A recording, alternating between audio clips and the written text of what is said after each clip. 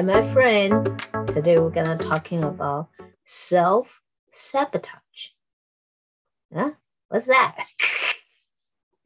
Well, one type of limiting belief, and we are not knowing it. We've been doing it daily life and have a certain kind of pattern happen, and we did not know we are doing it, or we just saying, well, they just happen, and we without doubt about that situation. We're gonna zoom in about self-sabotage. Give you some example. Like one of my clients, he told me he have a learning disability when he was young, and he never thought about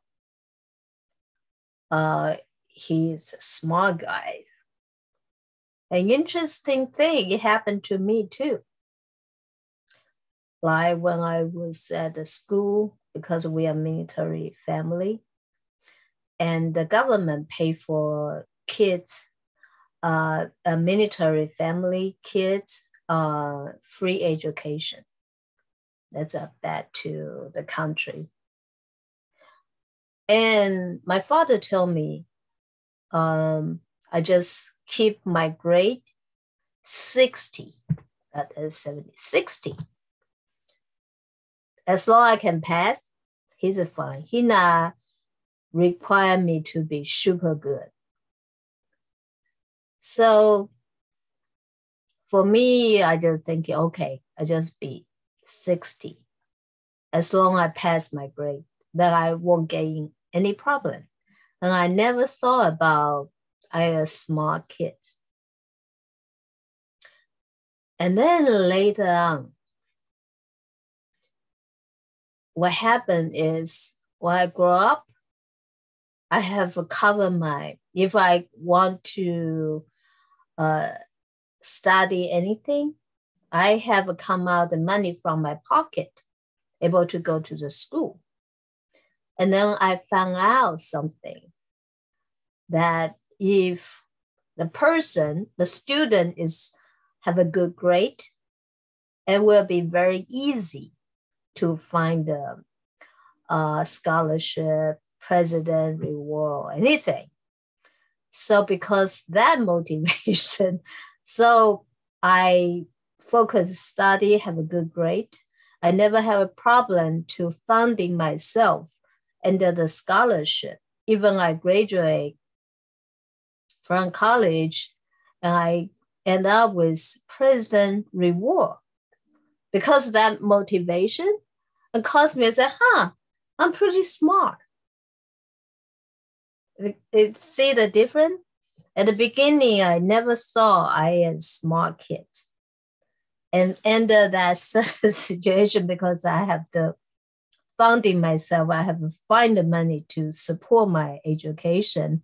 Then end up, I focus study more, and I get a very good result. Same thing. For people have the situation when they was young or they are little, they have a certain thing happen for them. They never know. Like one of the clients, his parents divorced when he was very, very young. And he was shocking and don't know how to handle it. The parents divorce because he is not good, or the parent don't love him. So how confused he is.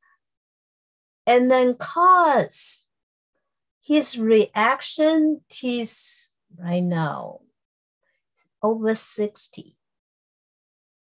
And so his expression is very, no expression for on his face. So when people talk to him, he like saying like this. And people don't know he's happy or not happy. Do you hear me? Oh, do you understand me?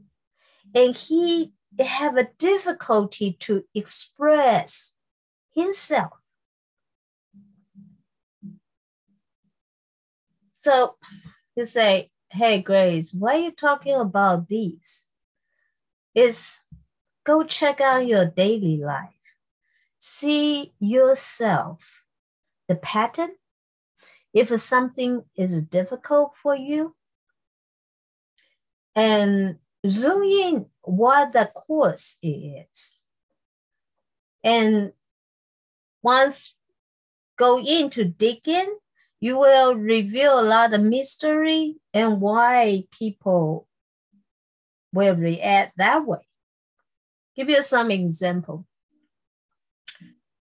Like one of my clients, right now she's 50-ish. She told me she have a difficulty for her behavior. What happened is she will eat the food. After the food, she will force herself to spit out the food. And I was like, hello, you just eat it while you take it out. But she can not control herself. That thing happened at least over 30 years. So we went back to check what's going on, and then found out when she was little, there are 5 kids in her family. The mom was very difficult to spend money to raise the 5 kids. So the mom have to lock the food in somewhere. Otherwise, the kids were very easy to just take it and eat it. And then during the whole week, will not have enough food for the kids to go to the school for the lunch or something. So the mom will protect the food on purpose, lock it in somewhere to save the food for 5 kids through a whole week. For the client situation, we have to go remove all the young age trauma. Once we clean out the pattern in the present time, the situation, the behavior will change. Also, another example, another my client, she's about 70-ish, over 70. She have a situation, she will pick her nail, like a hangnail. She will iron or pick. And then she think, well, in order to stop this behavior, better to have a manicure.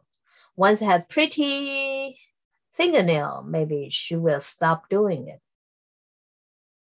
It didn't work. It even put the artificial acrylic nail over, she will bite it, chew it.